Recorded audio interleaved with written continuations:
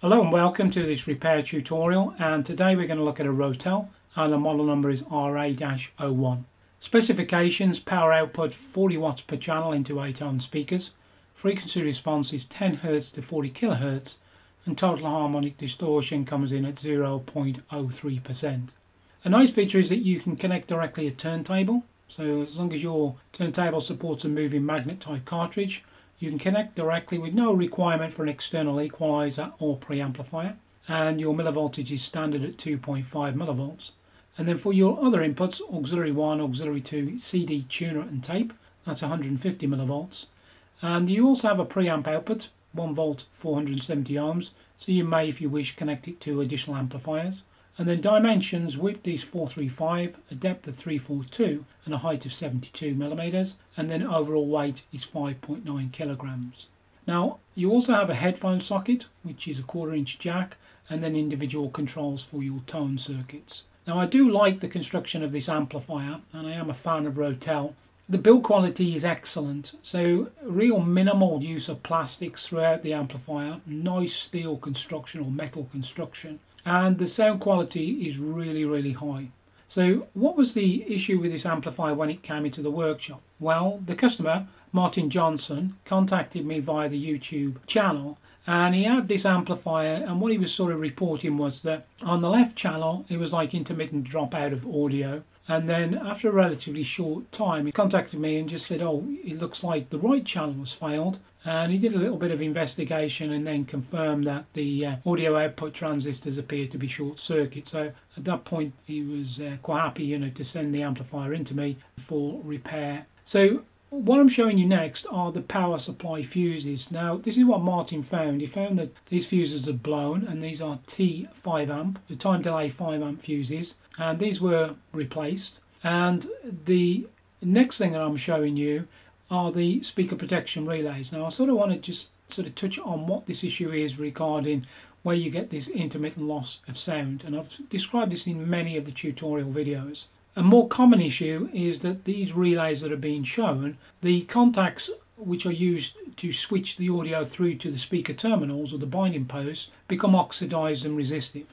And what you find is if the audio is low, or maybe from time to time you turn the amplifier on and then off, you get this intermittent loss of sound because the audio and the voltage and current can't overcome the resistance, so you get this drop out of sound. So what I always do, just as a matter of course, is to replace these relays, and these relays are 24 volt DC coil, and they are single pole double throw relays. It just means that these are common G2 case style, and of course you can remove the top covers, but this amplifier has seen reasonable service, so I'm not looking to do that. Just really to swap them out will provide, as I've said on many tutorials, the longevity of the repair. Now the next thing that I'm showing you is the low voltage power supply. Now this is the plus or minus 18 volt supply, and you've seen this on many of the tutorials. So during manufacture of this time period, for whatever reason they thought it was a really good idea to put some additional glue around the electrolytic capacitors, thinking that in some ways it's going to provide extra mechanical support. I've always scratched my head about this.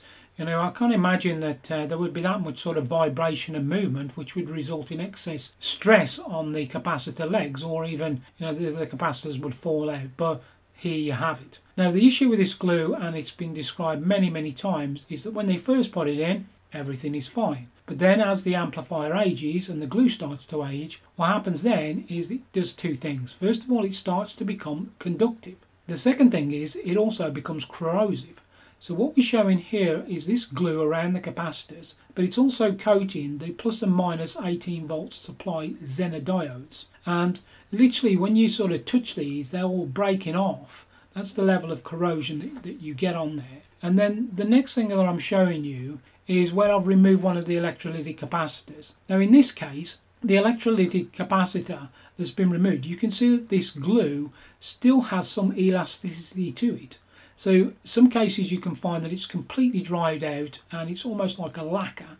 And again, what I've said on the previous tutorials is you have to be very careful. What you don't want to do is just go in there and start removing it with no form of eye protection. I really want to emphasize that, because I'm telling you, it will flick up and it will go into your eye and cause damage.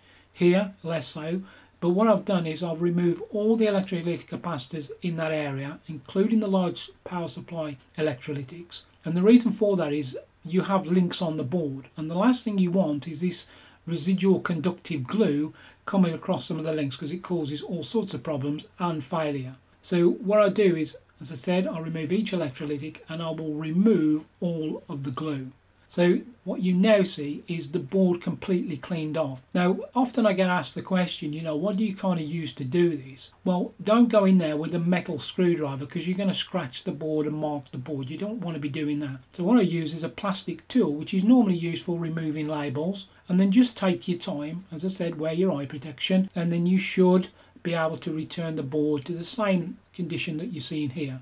And then the next thing, of course, that I have to do is I have to replace the components which have been coated by the glue. Now, I don't need to replace the electrolytics, because it's only coating the plastic covering of the electrolytic capacitor. And of course, while the capacitors are out, I also checked them with the ESR meter to confirm that they were, you know, within manufacturer's tolerance and were still good, which in this case they were. So here on the next photograph, what we're showing you is after the work has been completed. So now you don't see any of this glue, and what you're seeing is the reinstallation of the electrolytic capacitors. And then just really to sort of expand on this and to give you some more insight, what I'm showing here is the low voltage power supply. So this is the plus or minus 18 volts that I said to you earlier about, and I'm also pointing here to the Zener diodes, and they are 18 volt 500 milliwatts Zeners. And then what you see here is what we call a series regulated power supply. So the power transistors, top and bottom, because of course plus and minus.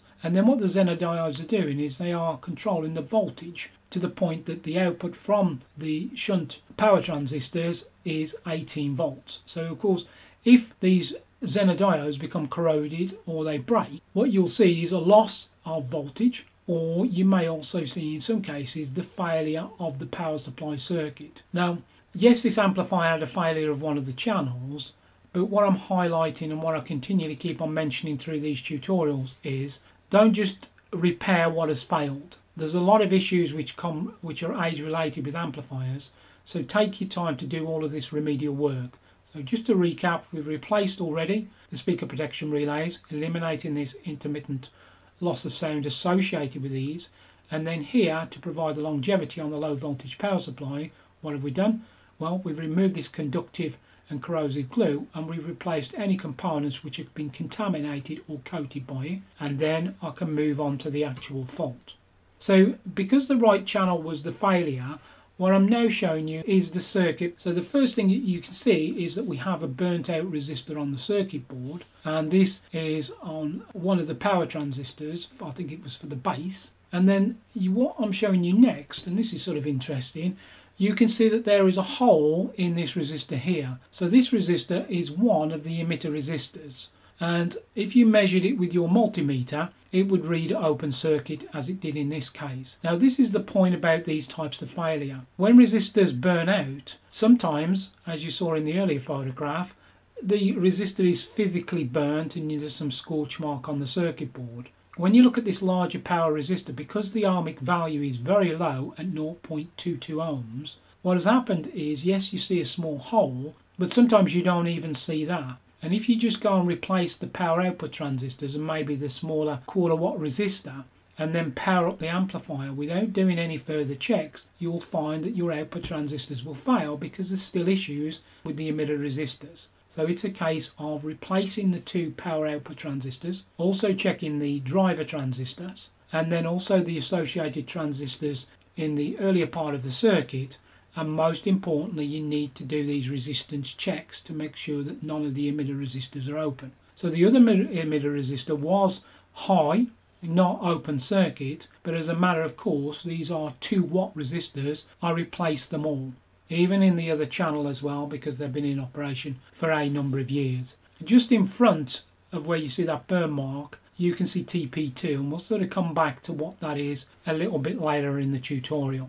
So the next thing that I'm showing you is the amplifier, which is upended. A really nice point about this amplifier is that it has a bottom plate which you can remove for service, and you really have full access to the circuit board. Well, the point that I'm emphasizing here is that this amplifier, and what you find with most of these Rotel amplifiers, The circuit board quality is very high, so the circuit tracks are good, and then also as well the solder connections are very good as well, so you don't often tend to find dry joints on these types of amplifiers. As a matter of course, what I do is I just scan the board, and any which look slightly grey I will just reflow them to ensure that there won't be any further issues after that. So the next thing that I'm highlighting here is concerning the output transistors, and this is critically important. There are available on semi or ST micro transistors which you can purchase and then install in the amplifier. The issue is if you install those transistors, even though they have the same part number, they will not work. You'll find that the amplifier really will go into some form of oscillation, which will then result in the destruction of the output transistors and probably the emitter resistors and other components as well. In all cases, what you need to install are Sanyo originals, and they can be obtained from certain suppliers. So you can see here that the output transistors are 2SB817C and 2SD1047C. So once these are installed, I'm confident, as the engineer is taking care of the repair work, that there will be no issues associated with this oscillation which I mentioned earlier. And then the next photograph in the video, what you can see here is this is after the channel has been repaired, and you can see that the small value resistor has been replaced. You can also see that there's brand new emitter resistors in there. The two output transistors have also been replaced. The driver transistor was okay, and of course I've also checked all the other components before that earlier part or output stage of the amplifier. And then we can sort of highlight it here. So here I've done an extract of the right channel circuit diagram, and what you can see is that there are multiple resistors which have gone open circuit. So the small value resistor, which was the quarter watt, is R626, and that was a 220 ohm resistor. And then you had the emitter resistor with them, which is R630, which is 0.22 ohms, and that's 2 watts. And then once that was done, of course, I could power up the amplifier, and normally I will power it up via the dim bulb tester. And I'll put a link in the description for anyone who's maybe a new subscriber and has not listened to any of these repair tutorials before. With the dim bulb tester, the bulb didn't light brightly, so that told me that there was really nothing in there which was drawing excess current. And then the next thing, of course, what I need to do is I need to look at setting the bias millivoltage for the output channels. And you can see here from the circuit diagram that you have a preset on the board. And then coming back to that test connector which I mentioned earlier, which is just in front of the emitter resistor, you connect your multimeter probes across there, and then you will then adjust the amplifier output stage until you read 4 millivolts. And that's what I'm showing here. So this channel is the left channel, and you can see the multimeter just in the background, and it's bang on 4 millivolts. And then once I've adjusted it, I will then move across, and then again here we now see the right channel, and you can see that it's now been adjusted again to 4 millivolts. And you need to leave the amplifier probably warming up for about 20 minutes just for stabilisation. You wouldn't have any speakers connected or any input audio coming into it. And then, as I say, once you've got that nice stabilisation, it's really very easy just to make that adjustment. As I've said in many tutorials, you probably want to spray the presets with some De-Oxit contact cleaner with the amplifier powered off. Just rotate them backwards and forwards a number of times and then return them back to their rough position, and then do the adjustment until both channels are 4 millivolts. Now, this amplifier really had been in a very good environment. So for the tone selection switch and also the input selection switch, it was just a matter of cleaning it then with De-Oxit. There wasn't any reason to remove it from the circuit board and do a complete strip down. And then here what we're also showing is a top of the amplifier, and this is after completion of all of the work. So you can see just in the back, you can see the blue relays. So these are the speaker protection relays, the new ones installed, and then the two channels which have then been repaired. And you saw earlier in the video where I had the low voltage power supply and all of that conductive glue had been removed. You can just about see just towards the front of this photograph tone switches, and then here what I'm showing you is all of the components removed. So there's the speaker protection relays, there's the two failed output power transistors, and you can see the emitter resistors, and then also the Zener diodes from the power supply, and the small 220 ohm quarter watt resistor there. So once all of that was done, Really the last thing that sort of remained is just to put the amplifier through a functional test, and no concerns. The headphone socket was also sort of checked and cleaned with De-Oxit, because sometimes if it's not been in use for a period of time you can sort of get some oxidization on the contacts. And as I said, really a joy to work on these amplifiers, it really is. And I appreciated, Martin Johnson getting in contact with me. So as always, I really appreciate you stopping by and taking the time. And again, if you have any questions or you need any more information, by all means reach out to me at audioamplifierservicing@aol.com, and I'll be more than happy to come back and provide any information that you may require.